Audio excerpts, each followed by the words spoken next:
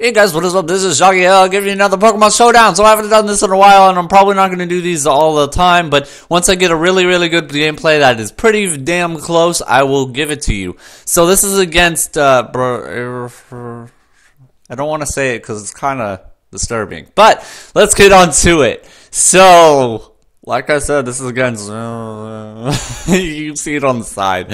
You see it on the side. I don't want to say it. It's kind of disturbing, but let's get started. So, I send out my Breloom. He goes for the Rain Dance, and I get my Toxic off because of my Poison Heal. He goes for the Ice Beam and gets pretty good damn damage off of me. I go for the Spore so he can go to sleep. Go to sleep. And I get some health back from my Breloom. So he goes ahead and goes into his Unpheasant. I go for my substitutes, predicting his switch and seeing what he would go into. So that was pretty good on my part. I should have went for the Focus Punch, but I didn't. I went for the Rock Tomb. Focus Punch would have done a lot more damage. But that speed drop does kind of help, I think. So yeah, then I go ahead and switch out and go into my Armadillo. So he goes, I think I go for a Stone Edge, right? I think I have Stone Edge. Or I was messing with him. Yeah, I think I was messing with him because I didn't have Stone Edge, so I just went for the Stealth Rock. And then I go for the knockoff so I could get stuff off. But then he wakes up right after that, and then he goes for the Waterfall, I think? I don't know. But it sucks because he actually woke up like right the next turn. I never get long sleeps for me, but when it's the other way around, I always get screwed. So I go for a Retaliate so I can knock out this Seeking really fast, and then I go ahead and switch out because I think he goes into his Semi-Toad. Yep, he goes into his Semi-Toad. I go and switch out and go into my Scolipede. Yeah, I knew its name. He goes for the Stealth Rock because he predicted the switch. I go for a Mega Horn. Does about 35%. He goes for a Hot Surf. Does a lot of damage to me. I go for another Mega Horn so I can get as much damage on him as I can. He goes down to 15%. I go ahead and get knocked out. He goes down to 5% because of his Life Orb. I go into my Slacking so I can just knock this thing out right straight up. He switches out for some reason like an idiot. I go for Earthquake, predicting the switch just in case, and he does actually switch out, which was kind of stupid of him.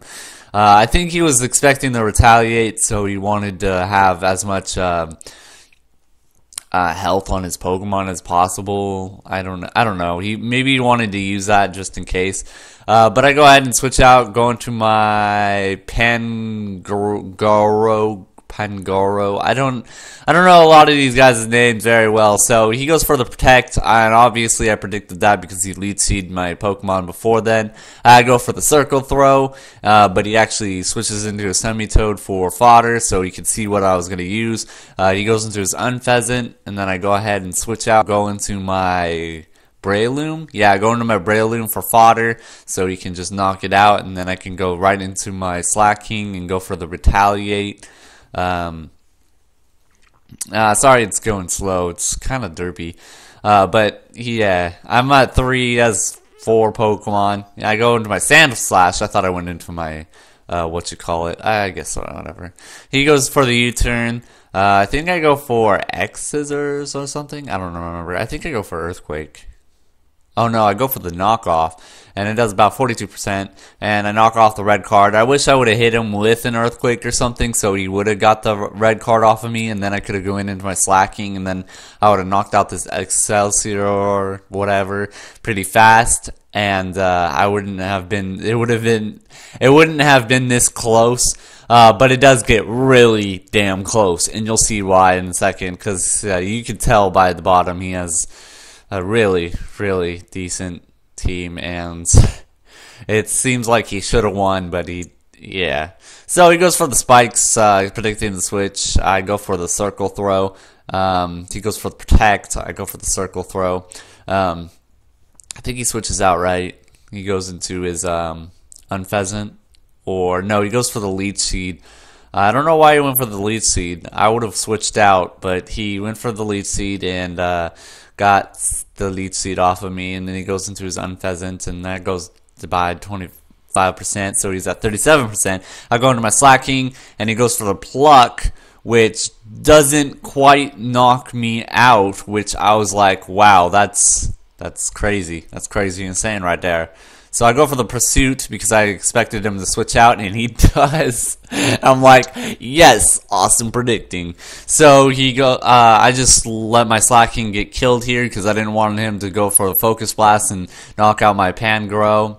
So I was like thinking this is gonna be game here because he has Darkrai and an Unpheasant that's gonna die if I actually get a move off. So I go for the circle throw. He goes for the focus blast, hits me. I live with 1% health, and I go for the circle throw, knock out his Darkrai. He goes back into his Unpheasant, but it's knocked out by the Stealth Rocks, and that was good game. So thank you for battling me.